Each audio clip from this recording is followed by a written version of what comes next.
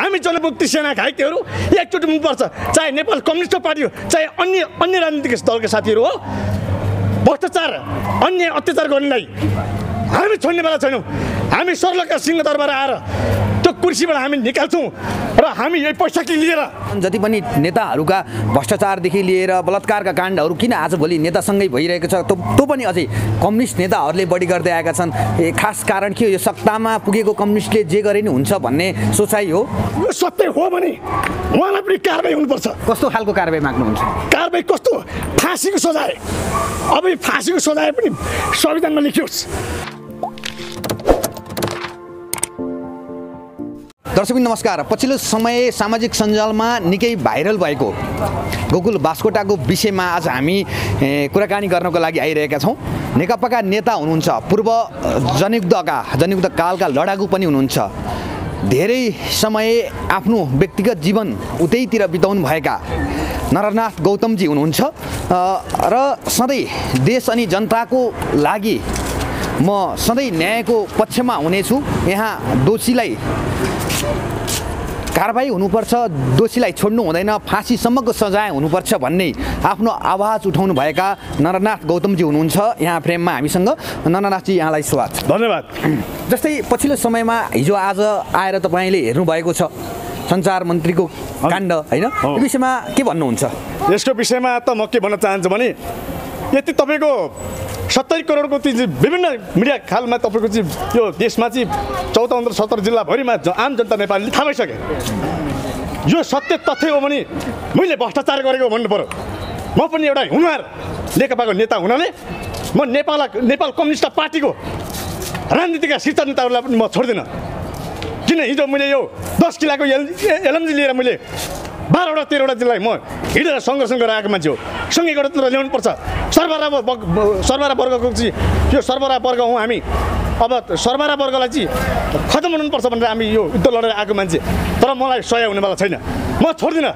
चाहे म आफ्नै नेता हो, चाहे सम्माननीय प्रधानमन्त्री केपी ओली होस्, भ्रष्टाचार उहाँले गरेर चाहिँ म उहाँलाई पनि म आह्वान गर्न जान्छु। नरनाथजी, तपाईँलाई के लाग्छ हिजोको दिनमा भनौँ न तपाईँले राइफल बोकेर लिएर आएको यो आजको यो शासन लाग्थ्यो कुनै दिन नेताहरू ठुलो ठाउँमा पुगिसकेपछि आफूले बनाएका, आफूले अगाडि बढाएका ती नेताहरूले आज यतिसम्म ठुलो भ्रष्टाचारसम्म गर्न सक्छन् भने कुनै दिन सोच्नुहुन्थ्यो तपाईँहरू युद्धमा हुँदाखेरि? मैले यस्तो सोचेको थिएन। मैले तपाईँलाई ठुलो लिडर बनाएर तपाईँलाई नेता चुनाएर यो देशको, यो राष्ट्र, यो तपाईँको चाहिँ मुखियाहरू भ्रष्टाचार अन्य अत्याचार विकृति विसङ्गतिलाई चाहिँ अन्त्य गर्छन् भनेर हामीले जिताएर उहाँहरूलाई चाहिँ एउटा हामी भर्याङमा चढेर उहाँहरूलाई कुर्सीमा पुर्याएको हामीले। आज कुर्सी पाएपछि उहाँ चाहिँ तपाईँ कुर्सी पाएपछि दुनियाँ जनतालाई भ्रम बनाएर अनि भ्रष्टाचारतिर लाग्नुहुन्छ। मैले त्यो सिकाएर मैले पठाएको, हामीले पठाएको। यो त हामी गोली खाइ तपाईँहरू हट्नु, म खान्छु। एम सिस्टम एसएलआरको गोली म खान तयार छु। तपाईँहरू पछाडि हट्नु भनेर मैले चाहिँ तपाईँलाई एकदम चाहिँ हामीले हुनार गरेर तपाईँहरू त्यहाँ पठाएको। आज तपाईँहरू त्यो कुर्सीमा पुगेपछि जनतालाई सर्लका बिर्सिने अनि भ्रष्टाचार गर्न मिल्छ? यो भएन नि। अब हामी सयवाला छैन। हामी जनमुक्ति सेना घाइतेहरू एकचोटि हुनुपर्छ, चाहे नेपाल कम्युनिस्ट पार्टी हो, चाहे अन्य राजनीतिक दलका साथीहरू हो। भ्रष्टाचार अन्य अत्याचार गर्नेलाई हामी छोड्नेवाला छैनौँ। हामी सर्लका सिंहदरबार आएर त्यो कुर्सीबाट हामी निकाल्छौँ र हामी यही पैसा लिएर हामी अगाडि आन्दोलनमा आउँछौँ। म यही भन्न चाहन्छु। ल, अरू विषय कुरा सुन्नुहोस् मलाई। हिजो आज कम्युनिस्ट पार्टीहरूबाट यतिका धेरै भनौँ न भ्रष्टाचारका मुद्दाहरू पनि आइरहेका छन्। जति पनि काण्डहरू घटिरहेका छन्, जति पनि नेताहरूका भ्रष्टाचारदेखि लिएर बलात्कारका काण्डहरू किन आजभोलि नेतासँगै भइरहेको छ त्यो पनि अझै कम्युनिस्ट नेताहरूले बढी गर्दै आएका छन्। खास कारण के हो? यो सत्तामा पुगेको कम्युनिस्टले जे गरे नि हुन्छ भन्ने सोचाइ हो। यस्तो छ, तपाईँले सही कुरा गर्नुभयो। तर के छ भने यी पहिलादेखि लागेको बानी यसलाई सुधार्नु पर्यो क्या नेपाल कम्युनिस्ट पार्टीले। पहिला नेपाल कम्युनिस्ट पार्टीले सुधार भनेको अब यी पहिला पुरानो ती काला काङ्ग्रेसहरूले पनि यो गर्दै आएका हुन्। अहिले गैर काण्डको पनि देख्नुभयो। यो मैले त्यो नेपाल कम्युनिस्ट पार्टी सरकार आएपछि मात्र होइन नि, यो पुरानोदेखि रहन्छ नि त। 12-14 वर्षदेखि पछाडिका त घटनाहरू त अहिले आयो नि त।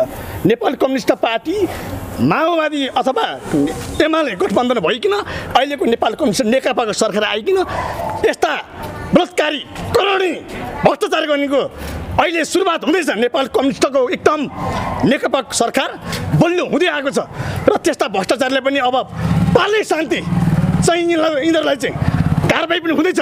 हिजो जनयुद्ध लडेर आएका कृष्णबहादुर महरालाई पनि कारबाही भयो।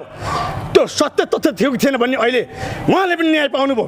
अब यस्तालाई यस्तो उहाँसम्म उहाँ व्यक्तित्व मान्छे त भित्र कारागार 4 महिना कारागार भित्र बसेर आउँदाखेरि उहाँलाई त छोडेन भने, समामुख जस्तो मान्छेलाई त छोडेन भने यी फटाउला छोड्नुहुन्न। चाहे त्यो सम्माननीय प्रधानमन्त्री केपी ओली होस्, चाहे त्यो गृहमन्त्री रामनाथ बादल हुन्, छोड्दैनौँ हामी। अब यी भ्रष्टाचारी करणी यस्ता शोषण गर्नेलाई हामी छोड्दैनौँ। चाहे त्यो हामी आफ्नै पार्टीको बयान गर्दैनौँ। म हिजो लडेर आएको भने त यिनीहरूले गर्छन् कि देशको लागि केही पर्दै पर्दो हुन्छ कि समृद्ध नेपाल सुकिने नेपाली पनि हुन्छन् कि खाडिन मुलुकमा गएका नेपालीहरूलाई चाहिँ स्वदेशमै केही व्यवस्था हुन्छ कि भनेको त कुर्सी पाएपछि चटक्कै बिर्से नि। यस्तो गर्न मिल्छ? यो मिल्दैन। हामी छोड्दैनौँ कदापि। अब ढोलक बजाएर यिनीहरूलाई चाहिँ म निकाल्छु र पछाडिको सम्माननीय प्रधानमन्त्री जनताले चाह्यो भने म प्रधानमन्त्री कुर्सी पद खान पनि म सक्छु। हामीसँग त्यति नलेज छ, त्यति योग्यता छ। अलिकति आजभन्दा 1 महिना अगाडि नै जुन आज बाहिरिएको जुन अडियो छ, आजभन्दा 1 महिना अगाडि नै यो अडियो चाहिँ केपी शर्मा ओलीको हातमा पुगिसकेको थियो अरे। उहाँले यस अडियोलाई कुनै पनि वास्ता गर्नु भएन होइन हुन्छ। त्यसमा उहाँ पनि हुनुहुन्छ कि जस्तो लाग्छ मलाई। उहाँ आज सच्चा इमान्दारी जनताको जनादेश जनार्दन जनताले चुनाएर प्रधानमन्त्री बनाएको आज प्रधानमन्त्री सही सत्य जनताको हो भने उहाँले पनि त हिजोको त्यो 1 महिना अगाडि भन्दा के हुन्छ र? अहिले आएर चाहिँ बोल्न ठ्याक्कै अहिले बोल्नुपर्छ, पहिलेदेखि भन्नुपर्ने जानकारी पाउँ। होइन भनौँ न, प्रधानमन्त्री केपी शर्मा ओलीले राजीनामा दिनको लागि पनि आह्वान गर्नुभएको छ र उहाँले गोकुल बास्कोटाज्यूले यति बेला राजीनामा पनि दिइसक्नु भएको छ होइन। अब प्रधानमन्त्री केपी शर्मा ओलीको कुर्सी जोगाउनको लागि मात्र उहाँले राजीनामा दिनुभएको हो जस्तो लाग्छ, अथवा तपाईँलाई यो घटनामा उहाँको कतिको दोष छ जतिको लाग्छ? 75 करोड जुन घुस चाहिँ उहाँले लिएको भन्ने कुराहरू आएको छ, 70 करोड घुस लिएको भन्ने कुराहरू आएको छ। के भन्नुहुन्छ यसमा चाहिँ? यस्तो छ, उहाँले साँच्चै हो होस लिया हो भने लिएको होइन, होस डिल भएको छ भने सच्चा हो भने उहाँले प्रधानमन्त्रीलाई पनि जोगाउने आवश्यक छैन। प्रधानमन्त्रीले पनि राजीनामा दिनुपर्छ।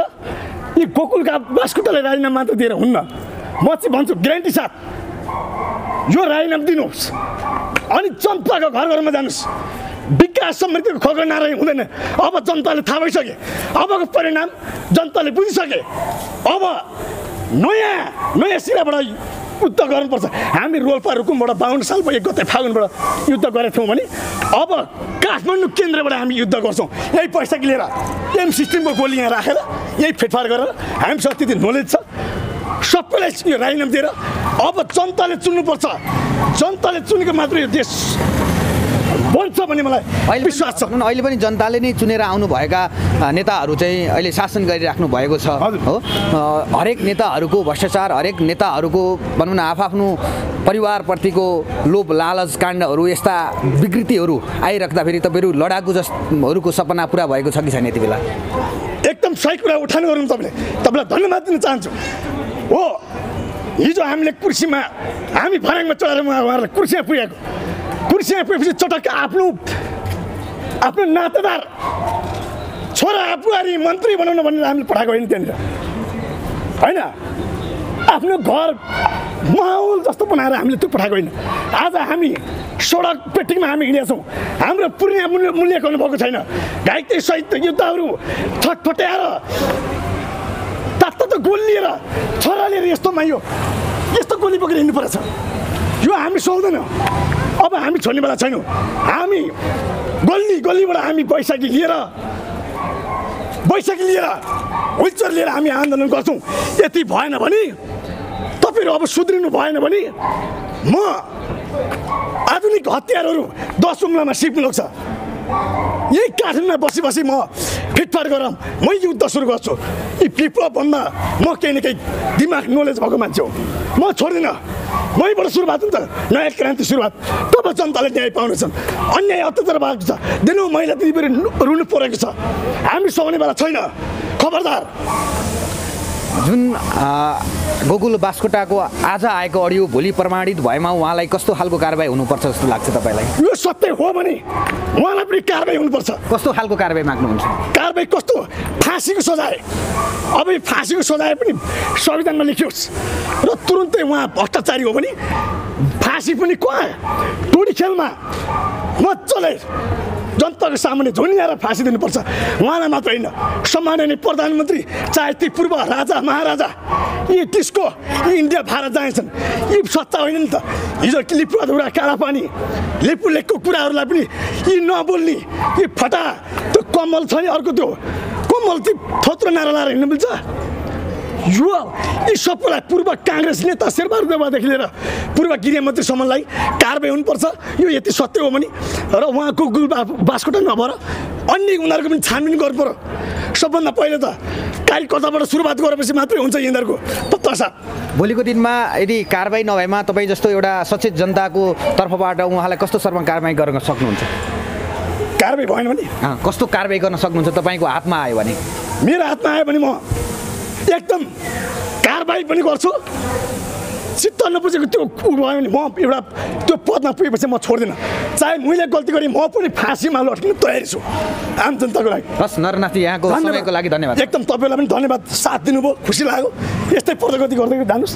हामी युवा घाइतेहरूको यो देशमा अब खाँचो छ। साथीहरू जागौँ, पैसा लिएर अगाडि बढौँ।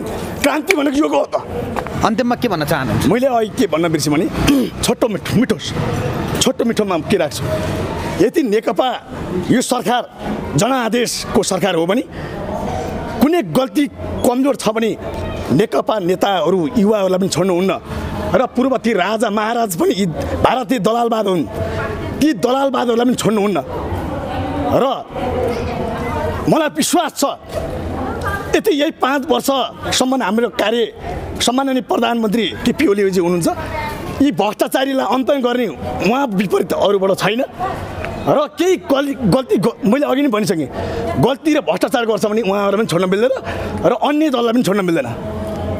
हाम्रो नेकपा पार्टी यस्तो हो कि जनताले सुनाएर पठाएको पार्टी हो। यसलाई म पनि छोड्दिनँ। म पनि एउटा नेकपाको हुनुहार नेता हुनाले मैले गल्ती कमजोर केही छ भने मलाई पनि पार्टीले भोलि कारबाही गर्छ भने म त्यसमा भोग्न पनि तयार छु। र त्यही नै हो मेरो कुरा, यही नै बनायो। हवस् त, धन्यवाद।